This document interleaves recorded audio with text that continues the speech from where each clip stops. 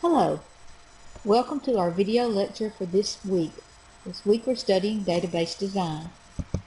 Please remember that this is copyrighted. In this week's lecture, I would like to show you how to represent relationships from the English to the diagram using Visio. Some students occasionally have difficulty going from the English to the actual diagram, and we want to discuss that in each of the binary relationships this week.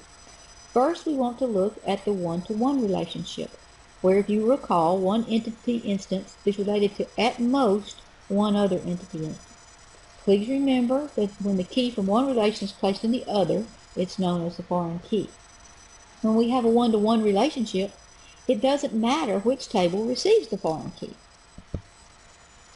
Alright, let's look at the employee-locker relationship that is defined in your book. Actually, I'm defining it slightly differently than your book so that you may see these English words represented in the diagram differently than English words in your book. In our diagram, every employee is assigned exactly one locker, and a locker may be assigned to no more than one employee. I think in your book a locker was assigned to exactly one employee. That will be the difference there.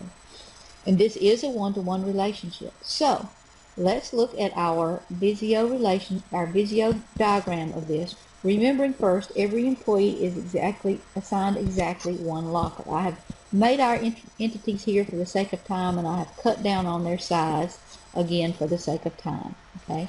Now I want to draw the relationship here. So I'll drag myself a connector over here.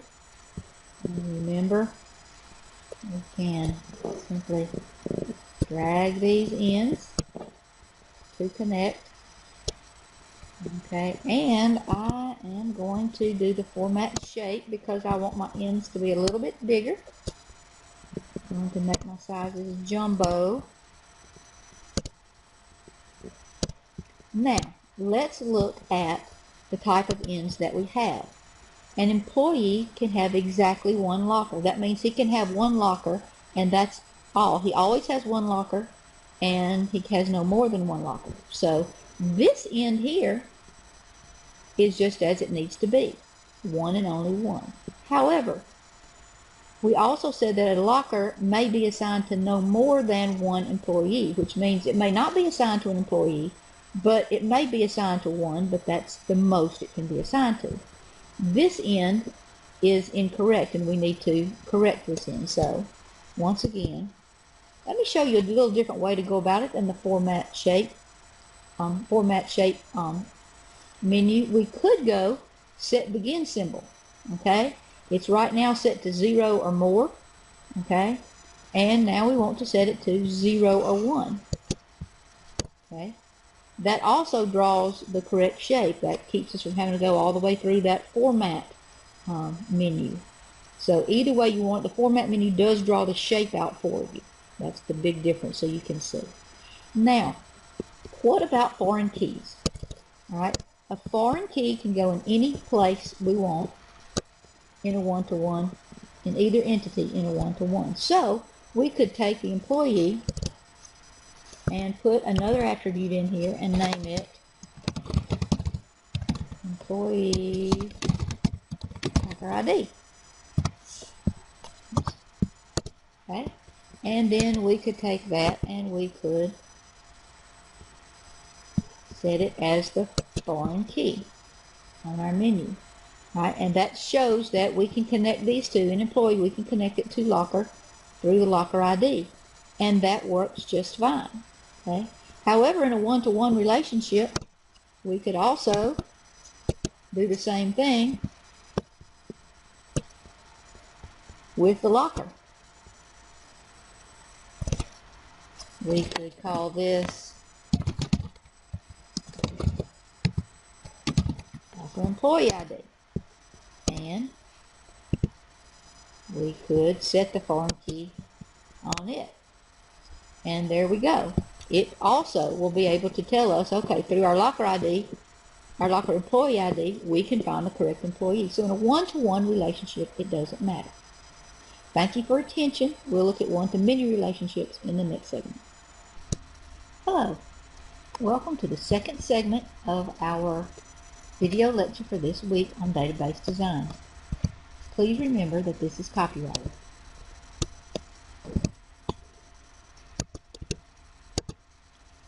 In this segment, we're going to look at one-to-many relationships. Remember that this is when an entity instance can be related to more than one entity instance of another entity.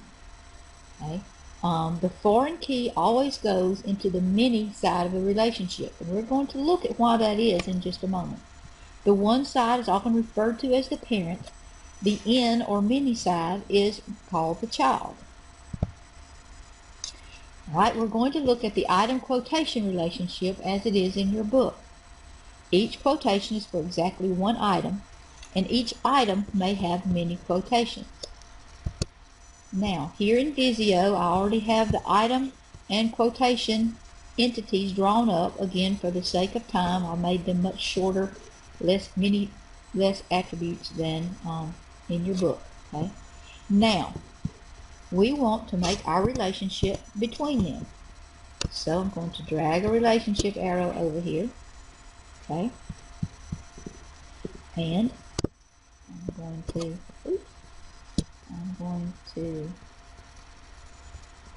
connect my ends here to my entities. I'm going to format those in so they're a little bigger. We can see a little bit better what we're looking at here. Okay. Now, all right, we stated that each quotation is for exactly one item. As we look back in Visio, we see that every quote is for one and only one item. This is the correct prospect symbol. Okay? Now, when we look back to each item may have many quotations. And again, each item may have means it may have many, or it may have one, or it may have zero. So that's a zero to many. So our relationship symbols are actually right. Now, had our English description said must have at least one quotation, okay, if it said each item must have at least one quotation, that would be a one to many, because it must have at least one would be the one. The at least one means it could have more than one, which would be the many. Okay, hopefully that helps a little bit with those translations from English to the diagram. Now, I want to look at the placement of the foreign key. Okay, we've said that the foreign key must go on the many side, and let's look at why that is. Okay, if we put an attribute here and call it item quote ID, and if we set that as the foreign key, then what that means is item is related to quote through this. So this item is related to the quote with that ID. Unfortunately, that means that this item can only be related to that one quote ID, and that's not how our relationship is set up. Our item can have more than one quote, so it must be able to be related to more than one quote, must be able to be identified with more than one quote. So one quote ID won't work. That's why we're going to delete this and drag another attribute over here and call that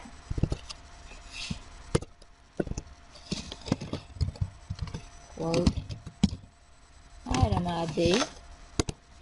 Okay, and now we will set this as the foreign key, and this makes much more sense because now we can relate this quote to this item ID in this instance. In another instance of quote, we can have the same item ID, so that way an item can be related to more than one quote. Okay, hopefully that will help you keep it straight where you need to place your foreign keys in these diagrams. Thank you for your attention. Hello. Welcome to our third segment of our video for this week. And in this segment, we are going to cover many-to-many relationships and how to represent them on a crow's foot entity relationship diagram. Okay. Please remember, a many-to-many is when we can have many instances of one entity associated with many instances of another entity. Okay. When we want to create this on a diagram, we must create a new table. Okay. This table is called an intersection table. The entity on the diagram is often referred to as an associative entity. Those are two, intersection and associative. Often those words can be used interchangeably. I tend to refer to it as associative. Okay. In this associative entity, we have a composite key that consists of the keys from each of the tables that it connects. Now, let's take a good look at this in Visio and explain a little bit of this. Okay. Here we have the tables that are shown in your book. Again, I've cut them down somewhat to be able to spend a little more time on the tables themselves. First, I want to show you why we can't simply draw a relationship between the student and the class table. We have one student that can take many classes, and we have a class that can be taken by many students. So, why can we not simply connect these like this and change the end symbol to be 0 or more. Again, let me make my shapes a bit larger so that we can look at them a little better. Alright, again go to jumbo on these sizes so we can see them. Okay, why will this not work? Alright, if we did this, we would end up with a foreign key in the student ID of class ID, correct? Alright, if we did that, if we put an attribute here that was the foreign ID that contained the class ID, then this student would be related only to that class ID. Okay? That student would not be related to other class IDs, but a student can take many classes, so we can't put it there. Alright? If we were to put the attribute over here to be the foreign key and put it as a student ID, then this class would be related to that student ID. But it would only be related to that one student ID, so it can't work there. It seems counterintuitive since the foreign key goes on the many side. With two many sides, why couldn't we put it on either one? Well, hopefully this illustration shows you why that doesn't work. So we create an associative entity. Here I called it stu class. Okay. My attribute name here for the primary key, I am going to call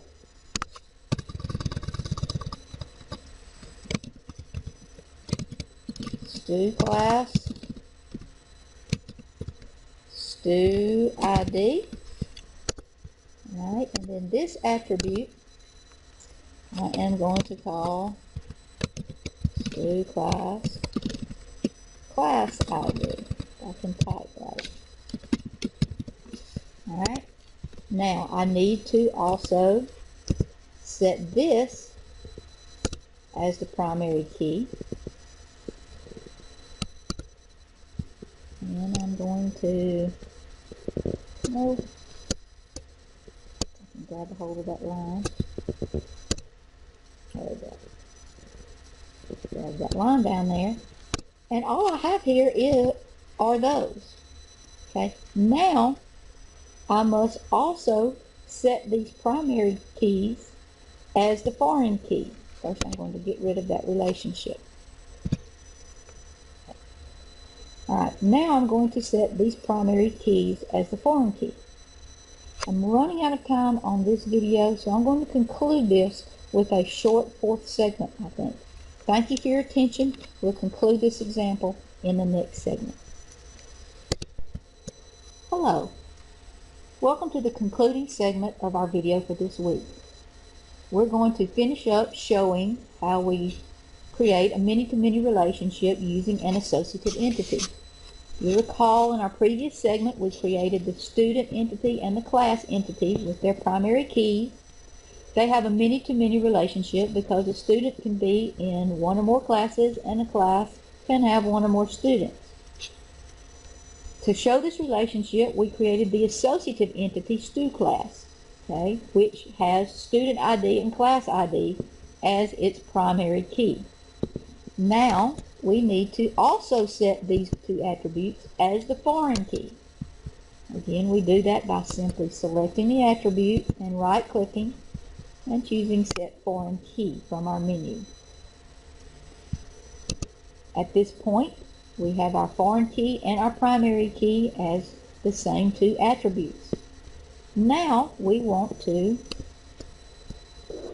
draw our relationship. I have a relationship line here with the ends already enlarged to save a little time. I'm dragging it back up. And I'm going to